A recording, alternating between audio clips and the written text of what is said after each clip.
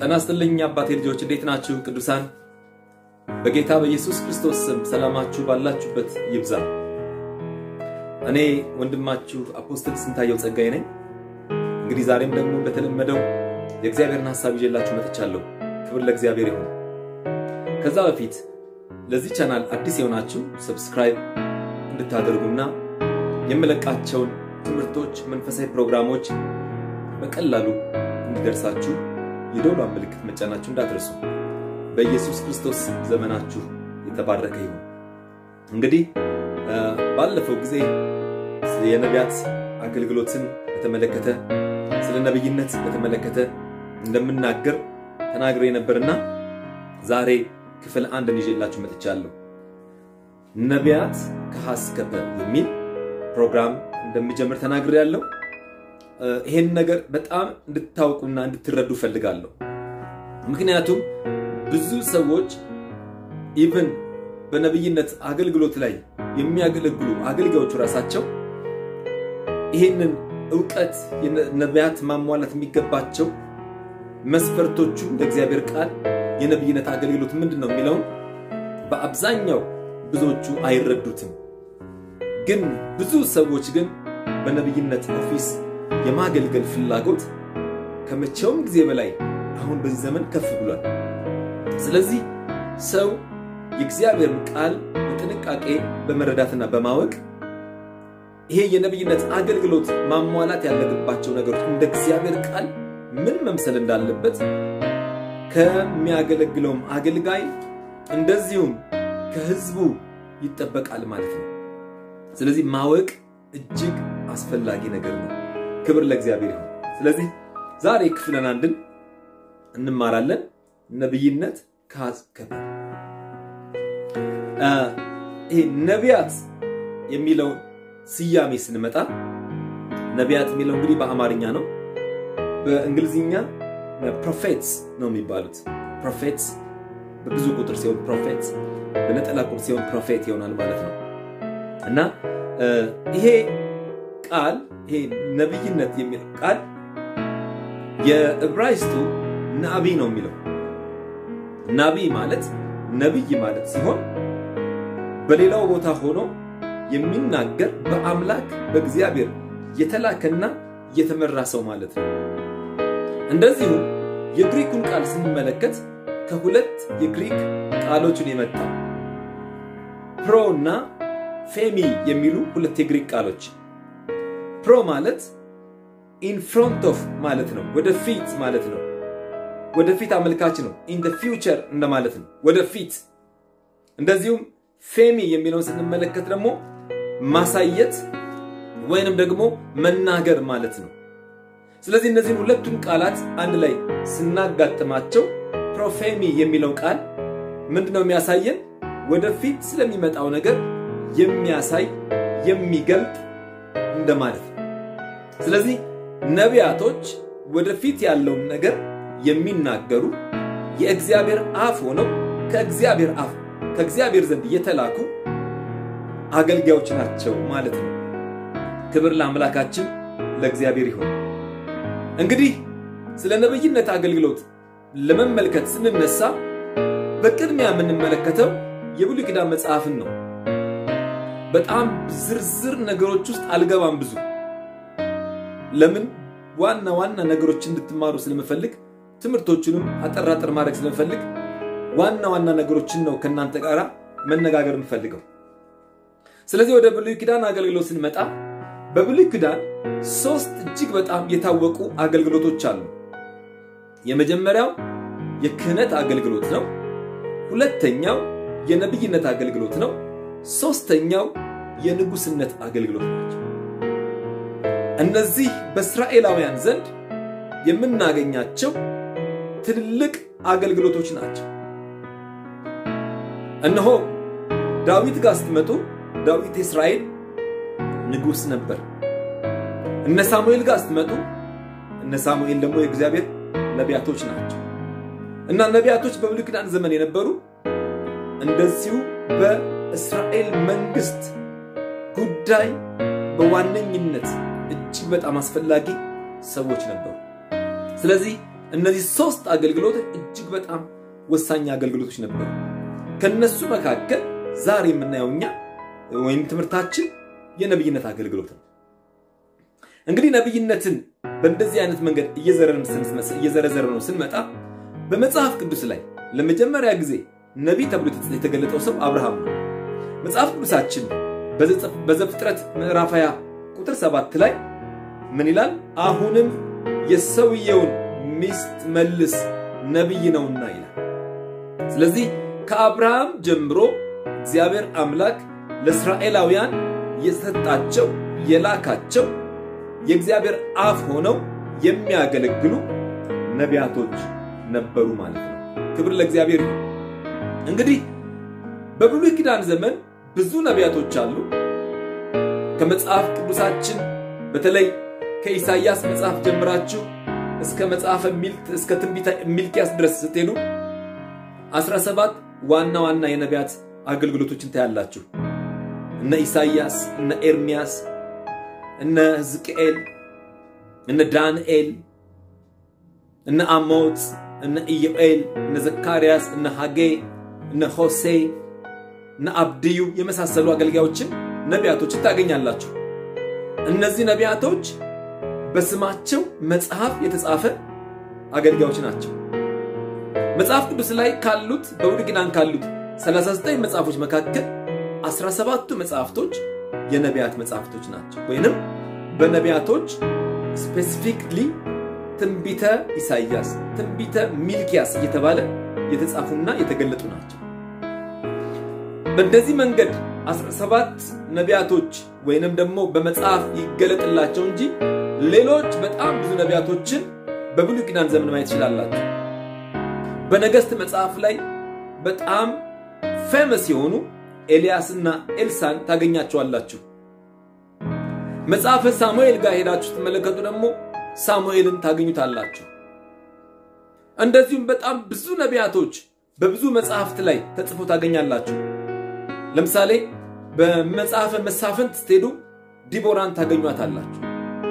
ስለዚህ በ17 መጽሐፎች በዋናነት ወይም የነቢያቶች አገልግሎት በመጽሐፍ መልክ ይገለጥ እንጂ ከአብርሃም ጀምሮ የነበሩ አገልጋዮች በዋናነት የምናገኛቸው በአብዛኛው በነብይነት አገልግሎት ያገለግሉ የነበሩ አገልጋዮች ናቸው። ወደ አምስቱ መጽሐፍ ጋር ሞይራስ መጡ ከዘፍጥረት ጀምሮ እስከ ዘዳግም ድረስ ባለው ውስጥ አንድ ትልቅ ነብይ ታገኛላችሁ። ይሄም ሰው ሙሴ ይባላል። አምስቱን መጽሐፍ ፔንታቱክ የተባሉትን ከኦሪት ዘፍጥረት፣ ኦሪት ዘጸአት፣ ኦሪት ዘኍልቍ፣ ኦሪት ዘሌዋውያንና ኦሪት ዘዳግምን የጻፈው ሙሴ እንደሆነ ነው የሚታመነው። ተመልከቱ እንግዲህ እግዚአብሔር በመጀመሪያ ሰማይና ምድርን ፈጠረ ብሎ የጻፈ ነብይ አስቡ። እጅግ በጣም ታላቅ የሆነ የእግዚአብሔር ሰው ነበር ሙሴ። ስለዚህ ሙሴ በመጽሐፍ ቅዱስ ላይ ለተገለጹ ነቢያቶች ሁሉ ትክክለኛ ይዘቱን የያዘ በህይወት ደረጃ ብትሆኑ በአገልግሎቱ ብትሆኑ ምሳሌ መሆን የሚችል ታላቅ የእግዚአብሔር ሰው ነው። መጽሐፍ ቅዱስ ስለሱ ሲመሰክር ኢየሱስ ክርስቶስ እነሆ ከአምስቱ ኦፊሶች መካከል እነሆ ሐዋርያነት፣ ነብይነት፣ እረኝነት፣ አስተማሪነትና ወንጌላዊነት ሁሉም ኦፊሶች በኢየሱስ አገልግሎት ተገልጠዋል። ከነዚህ ከአምስቱ አገልግሎቶች መካከል አንዱ የነብይነት አገልግሎት ነበር። ስለዚህ በክርስቶስ ኢየሱስ የነብይነት አገልግሎት ተገልጧል። ወደፊት ወደ አዲስ ኪዳን የነቢያት አገልግሎት ስንመጣ በሰፊው እናያለን። እሱ ለመናገር የፈለኩት ግን ዘዳግም 18 ላይ ሙሴ የነቢያቶች ሁሉ ምሳሌ ትክክለኛ ይዘት ላይ የሚገኝ በህይወቱ ቢሆን በአገልግሎቱ ቢሆን የተመሰከረለት ራሱ እግዚአብሔር የመሰከረለት መሆኑን የምንመለከትበት የእግዚአብሔር ቃል ዘዳግም 18 ከ15 እስከ 19 ያለው ማየት ይችላልላችሁ። እኔ ግን ቁጥር 15 ብቻ አነባታለሁ። አምላክ እግዚአብሔር ካንተ መካከል ከወንድሞችህም እንደ እኔ ያለ ነብይ ያስነሳልሃል፣ እርሱንም ታደምጣለህ። ስለዚህ እግዚአብሔር ያለው እንደማን አይነት እንደኔ ሙሴን ማለት ነው። ተናጋሪው ሙሴ ነው እግዚአብሔር ለሙሴ ተናገረውና ሙሴ ለሕዝቡ ተናገረ ስለዚህ እንደ ሙሴ አይነት ነብይ ታማኝ የሆነ ሎሌ የሆነ አገልጋይ የሆነ ምሳሌ የሆነ በሕይወቱም በአገልግሎቱም እውነተኛ ምስክርነት ያለው አገልጋይ መሆኑን ኢየሱስ ለማሳየት እነሆ እንደ ሙሴ አይነት ነብይ እንደሚነሳ ለሕዝበ እስራኤል እግዚአብሔር ሲናገር ታያላችሁ ይሄንን አዲስ ኪዳንም ላይ በሐዋርያት ሥራ ምዕራፍ 3 ቁጥር 22 ላይ ተገልጦ ታገኙታላችሁ ሙሴ የተመሰከረለት ነብይ እንደሆነና ኢየሱስ ክርስቶስ ልክ እንደ ሙሴ ተነስቶ ሕዝቡን ለማዳን እንደሚነሳ የተነገረበትን ቃል ታገኛላችሁ ክብር ለአምላካችን ለእግዚአብሔር ስለዚህ የነብይነትን አገልግሎት ስንመለከት ነብይነትን የሚሰጥ ነብይነትን የሚሾም የሰራዊት ጌታ እግዚአብሔር ነብይነት በሰዎች ፈቃድ አይመጣም ሰዎች ተነስተው አንድም ሰው ከዚህ ቀን ጀምሮ በነብይነት አገልግሎት ቀብቻለሁ ማለት አይችልም ሰውየው ውስጥ ይሄ የአገልግሎት ጥሪ ሲኖር ብቻ ነው ሰዎች ያንን ነገር ማድረግ የሚችሉት ሰዎች ያንን ነገር ቢያደርጉም የሚቀባውና የሚሾመው የሰራዊት ጌታ እግዚአብሔር ነው ሰዎች አገልጋዮች ኦቨርሲሮች በቤተክርስቲያን ላይ አማድ የሆኑ አገልጋዮች ምንድነው የሚያደርጉት ካላችሁ ይሄንን የነብይነት አገልግሎት ዕውቅና ነው የሚሰጡት already anointed የሚሆነው የሚቀባው በሰው ሳይሆን በራሱ በሰራዊት ጌታ በእግዚአብሔር ስለዚህ ነብይነትን በሰዎች ምርጫ በሰዎች ፍላጎት አናመጣው መጽሐፍ ቅዱሳችንን በተለያየ ስፍራ ላይ ከዚህ አቅጣጫ ላሳያችሁ ይችላል ለምሳሌ ኤርሚያስ መጽሐፍን ሄዳችሁ ስትመለከቱ እግዚአብሔር ለኤርሚያስ እኔ ወደ በእናትህ ሆድ ሆነ ገና ሳትሰራ አውቄሃለሁ ከማህፀን ሳትወጣ ቀድሼሃለሁ ካለ በኋላ ለአሕዛብ ነብይ አድርጌሃለሁ ስለዚህ ነብይ የሚያደርግ እግዚአብሔር ነው ማለት ነው የነብይነትን ስጦታ የሚሰጥ የነብይነትን ሹመት የሚሾም የሰራዊት ጌታ እግዚአብሔር አገልጋዮች ምንድነው የምናደርገው የመለየት ስራ ነው የሚሰሩት አገልጋዮች ሰዎች ለዛ አገልግሎት ሲለዩ ለዚህ አገልግሎት እንዲለዩ ነው የሚያደርጉት ለምሳሌ ሐዋርያት ሥራ ምዕራፍ 13 ላይ ሄዳችሁ ተመለከቱ እነ ሐዋርያው ጳውሎስ በሐዋርያነት አገልግሎት ለማገልገል እግዚአብሔር አምላክ ሲመርጠውና ሲለየው ታያላችሁ ጳውሎስን ምንድነው የሚለው መጽሐፉ በአንጾኪያም ባለችው ቤተክርስቲያን ይላል ነብያትና መምህራን ነበሩ ይላል እነርሱም በርናባስ ኔጌር የተባለው ስምዖንም የቀሬናዊም ሎኪዩስ የአራተኛውም ክፍል ገዢ የሄሮድስም ባለመዋል ምናሄ ሳውልም ነበሩ ይላል ሳውል ጴጥሮስ ማን ጳውሎስ ማለት ነው እነዚህም ጌታን ሲያመልኩና ሲጦሙ መንፈስ ቅዱስ በርናባስንና ሳውልን ለጠራዋቸው ሥራ ለዩልኝ አለ በዚያም ጊዜ ከጦሙ በኋላ ከጸለዩም እጃቸውን ከጫኑ በኋላ አሰናበቷቸው እነዚህ በአንጾኪያ የነበሩ መምህራን በአንጾኪያ የነበሩ ነቢያቶች አማዶች የእግዚአብሔር አገልጋዮች ምንድነው ያደረጉት ካላችሁ በበርናባስ ውስጥና በጳውሎስ ውስጥ የሐዋርያነት አገልግሎት እንዳለ የእግዚአብሔር መንፈስ ተናገረ መንፈስ ቅዱስ ሲናገር እነዚህ ሰዎች ምንድነው ያደረጉት ካላችሁ ለዩአቸው በዚህ አገልግሎት ኦርዴንድ አድርገው ለዩአቸው ስለዚህ አገልጋዮች የመቀባት ሳይሆን ኦርዴንድ የማድረግ የመለየት ሥራ ነው የሚሰሩት ሹመቱን የሚሰጠው መለኮት የሆነው የሰራዊት ጌታ እግዚአብሔር ራሱ ነው ስለዚህ የሚሾመው ነቢያቶችን የሚሾመው ራሱ እግዚአብሔር ነው ማለት ነው። ለኤርሚያስ እንዳለው ከእናት ማፀን ገና ሳትወጣ ቀድሻለሁ እንዳለው የነብይነትን አገልግሎት የሚሰጥ እግዚአብሔር ነው። ክብር ለአምላካችን ለእግዚአብሔር ይሁን። ስለዚህ እግዚአብሔር ትነቅል ዘንድ ታፈርስ ዘንድ ትገለብጥ ዘንድ በአሕዛብና በመንግስታት ላይ በሕዝብ ላይ ሾሜሃለሁ አድርጌሃለሁ ሲለው ታያላችሁ። አድርጌሃለሁ እኔ ነኝ ያደረግኩት። አያችሁ የሚሾመው ራሱ እግዚአብሔር ነው። ሌላ የአሞጽን ሕይወት ማየት ትችላላችሁ። አሞጽ ስለራሱ ይመሰክራል። ምን ብሎ ነው የሚመሰክረው አሞጽ? በምዕራፍ 1 ላይ ይሄንን ማግኘት ትችላላችሁ። እንደዚሁም በምዕራፍ 7 ላይ በምዕራፍ 3 ላይ ማግኘት ትችላላችሁ። አሞጽ ላም ጠባቂና ዋርካ ለቃሚ እንደነበር መጽሐፍ ቅዱሳችን ይናገራል። እግዚአብሔር አምላክ ግን ይሄንን ዋርካ ለቃሚ የነበረው ሰው ለራሱ አገልግሎት ሲለየው ታያላችሁ። እንደውም አሞጽ ምንድነው የሚለው? እኔ ነብይ ወይንም የነብይ ልጅ አይደለሁም ሲል ታያላችሁ። ነገር ግን እግዚአብሔር ቃሉን በአፌ አስቀመጠ ይላል።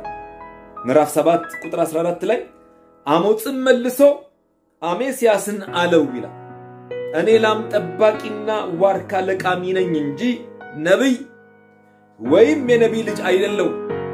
እግዚአብሔርም በጎቹን ከመከተል ወሰደኝ። እግዚአብሔርም ሂድ ለሕዝቤም ለእስራኤል ትንቢት ተናገር አለኝ። ስለዚህ በዚህ ኦፊስ በዚህ አገልግሎት አሞጽን እግዚአብሔር ራሱ ሲለየውና ሲመርጠው ታያላችሁ። አሞጽ ላም ጠባቂ እረኛ ዋርካ ለቃሚ ሰው ነበር። እግዚአብሔር አምላክ ግን በአፉ ላይ ቃል አስቀመጠና በነብይነት አገልግሎት ሲመርጠውና ሲሾመው ታያላችሁ። ስለዚህ ነቢያቶች እግዚአብሔር አምላክ የሚልካቸው በእግዚአብሔር የተለዩ በእግዚአብሔር የተጠሩ የእግዚአብሔር እንደራሴ ሆነው በሕዝቡና በእግዚአብሔር መካከል የሚቆሙ ኃያላን አገልጋዮች ናቸው። ምዕራፍ 3 ላይ አሞጽ ላይ ስትመለከቱ እግዚአብሔር በምድር ላይ መከራ ሲመጣ ችግር ሲመጣ ብዙ ኃይለኛ ነገሮች በሚመጡበት ጊዜ እኔ ለነቢያቱ ሳልናገር አንዳች ነገር አላደርግም የሚል ድንቅ ቃል ታገኛላችሁ። ቁጥር 6 ላይ ምዕራፍ 3 ምን ይላል? ክፉ ነገር በከተማ ላይ የመጣ እንደሆነ ያደረገው እግዚአብሔር አይደለምን? በእውነት ጌታ እግዚአብሔር ምስጢሩን ለባሪያዎቹ ለነቢያት ካልነገረ በቀር ምንም አያደርግም። አንበሳው አገሳ የማይፈራ ማን ነው? ጌታ እግዚአብሔር ተናገረ፣ ትንቢት የማይናገር ማን ነው? ስለዚህ ትንቢት የሚናገሩ ሰዎች በብሉይ ኪዳን ዘመን የነበሩ ነቢያቶች እግዚአብሔር ሲናገራቸው ነበር። የእግዚአብሔር አፍ ሆነው ነው የሚናገሩትና የእግዚአብሔርን ሐሳብ ወደ ሰው ሕይወት የሚያውጁት። ክብር ለአምላካችን ለእግዚአብሔር። ብዙ ነቢያቶችን ማንሳት ትችላላችሁ። እነ ኢሳይያስን ማየት ትችላላችሁ። እግዚአብሔር አምላክ ለዚህ አገልግሎት ሲለያቸውና ሲጠራቸው ታያላችሁ። የነብይነትን አገልግሎት የሚሰጥ ራሱ እግዚአብሔር ነው። የነብይነትን ሹመት የሚሰጥ እግዚአብሔር ራሱ ነው። እግዚአብሔር ይህንን ኦፊስ ሲሰጥ በአብዛኛው የእስራኤልን ነቢያቶች ስትመለከቱ በማይመቹ ሁኔታዎች መካከል ነበር የሚገቡት። ነቢያቶች እጅግ በጣም ከባድ የሆነ ሰልፍ በሕይወታቸው ይገጥማቸው ነበር። በተለይ እስራኤላውያን ኃጢአት እየሰሩ እግዚአብሔርን ይበድሉት ስለነበር ሕዝቡ ከኃጢአታቸው እንዲመለሱ እግዚአብሔር ነቢያቶችን ያስነሳላቸው። ስለዚህ ነቢያቶቹ በቀጥታ ከመሪዎቻቸው ከነገስታቶቻቸው ከኃያላን ሰዎች ጋር ከመሪዎች ጋር ነበር የሚላተሙት። ኤርሚያስን በዚህ ማንሳት ይችላልላችሁ። እግዚአብሔር በአሕዛብም በመንግስታትም ላይ አድርጌያለሁ ካለው በኋላ ያየው መከራ በጣም ብዙ መከራ አይቷል። ነቢያቶች በብሉይ ኪዳን ዘመን ስለራሳቸው ፈቃድ ስለራሳቸው ስም ወይንም ደግሞ የራሳቸው ነገር ለማሟላት አይኖሩም ነበር።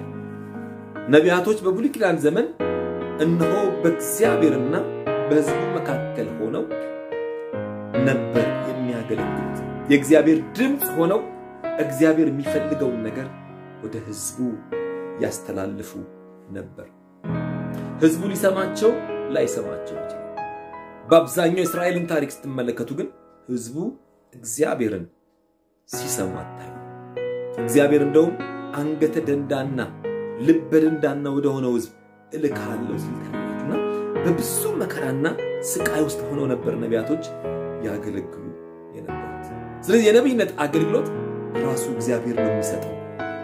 የነብይነትን አገልግሎት የሚሾም ራሱ እግዚአብሔር ነው። በሰው ፈቃድ የመጣ አገልግሎት አይደለም። ክብር ለአምላካችን ለእግዚአብሔር ይሁን። ኢየሱስ ክርስቶስ ጌታ ነው። ስለዚህ የነብይነትን አገልግሎት በብሉይ ኪዳን ዘመን ያለው ይሄ ክፍል 1 ነው። ክፍል 2 ላይ ስንገባ ነቢያቶች ይጠሩበት የነበረ ስሞቻቸው በምን ስም ይጠሩ ነበር የሚቀጥለው ጊዜ እናያለን። ወገኖቼ እየታገሳችሁ ትምህርቶችን እንድትሰሙ ይፈልጋል። ዕውቀቱን ካወቅነው በኋላ ከተረዳነው በኋላ ነብይ ማን ነው ነብይ አይደለም ማን አይደለም የሚለውን ነገር በትክክል መረዳት እንችላለን። አሁን በዚህ ዘመን እጅግ በጣም አሳፋሪ ዘመን ላይ ነው ያለነው። እጅግ በጣም ሚዲያዎች አሁን የእግዚአብሔርን በጎነት የእግዚአብሔርን አዳኝነት እየተናገሩ ነው። አሁን በዚህ ሰዓት ምንድን ነበር የሚያስፈልገው? ሕዝብ ሁሉ ማቅ ለብሶ በእግዚአብሔር ፊት መውደቅ ነበር የሚገባው። ነገር ግን ነገሩ ደስቷል። ስለዚህ ወገኖቼ ስለዚህ አገልግሎት እናቅ ይገባል። ጠንቅቀን ማወቅ አለብን። ጌታ የተመሰገነ ይሁን። አሜን። ክብር ለእግዚአብሔር ይሁን። ኢየሱስ ክርስቶስ ጌታ ነው። በኢየሱስ ክርስቶስ ስም ዘመናችሁ የተባረከ ይሁን። ሕይወታችሁ የተባረከ ይሁን። በጥሞና ስለሰማችሁ እስከ መጨረሻ ድረስ ስለሰማችሁ አምላኬ እግዚአብሔር እንደ ባለ ጠግነቱ መጠን በክብር በክርስቶስ ኢየሱስ የሚያስፈልጋችሁን ሁሉ ይሙላባችሁ።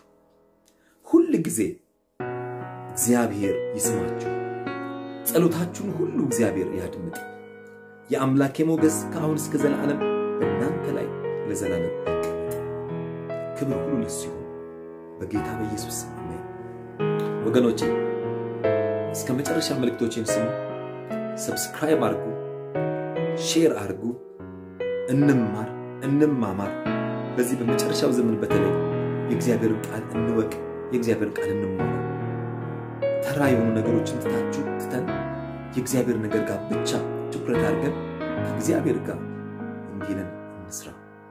ተባረኩልኝ።